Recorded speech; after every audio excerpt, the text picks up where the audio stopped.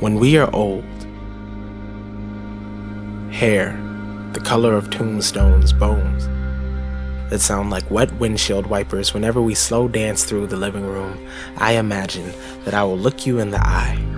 as if there is something small and precious imprisoned there, and say to you, darling, did you know that a blue whale has a heart the size of a car? When you reply correctly, as you always seem to do when I ask you difficult questions about oceanography, I'll probably just laugh, rejoicing over the fact that every time you smile, it makes the wrinkles at the corner of your eyes look like 6 willow branches, all lifting their heads from prayer in unison, the wind humming a somber hymn beneath its breath, just as our anthem jogs to a close, and I whisper in your ear, how did you know that I was the one? When all those well-dressed jackals came galloping to your door, begging for the rights to your ring finger, what made you lock the deadbolt on your ribs, looking them squarely in the face and saying with joy, I am saving all of this beauty for a man I have never even met? Did you ever doubt, ever sit in your dorm room and think that maybe your soulmate had chosen someone a lot more boring, but a lot less picky than you, and opted for the easy way out of a life filled with love? When I was 22 years old,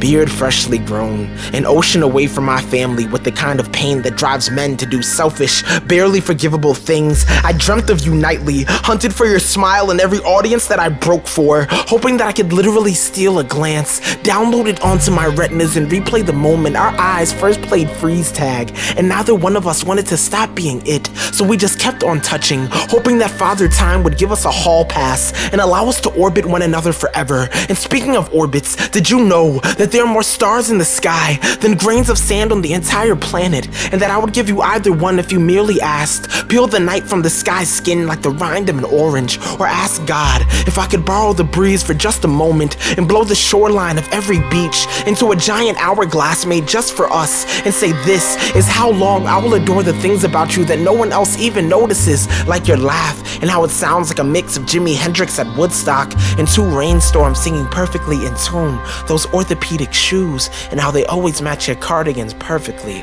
those crooked glasses, and how they dangle at the edge of your nose like the legs of 2 lovers on a tire swing, the last summer they will ever see each other's face. The first time I saw your face, I thought, wow, if there were a gorgeous Olympics, you would be a lock, and maybe I would be your key, and maybe love is a club that we both got into for free.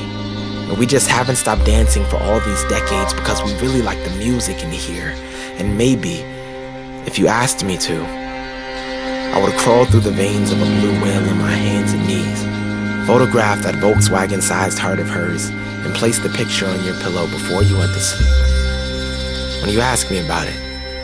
I'll probably just laugh, giggling, like I've got a handful of diamonds in my throat, and say, see, I told you, the biggest heartbeat God ever made. And now it's all yours.